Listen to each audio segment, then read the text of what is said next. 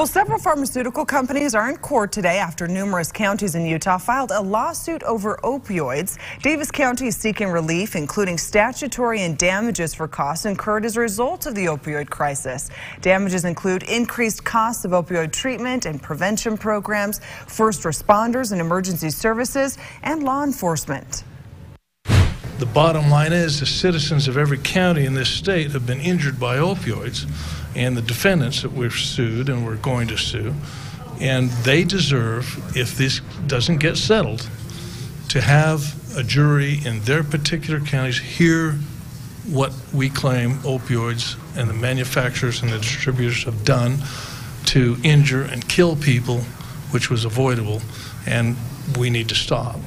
According to the Department of Health, Utah has ranked in the top 10 in the nation for overdose deaths over the last 10 years.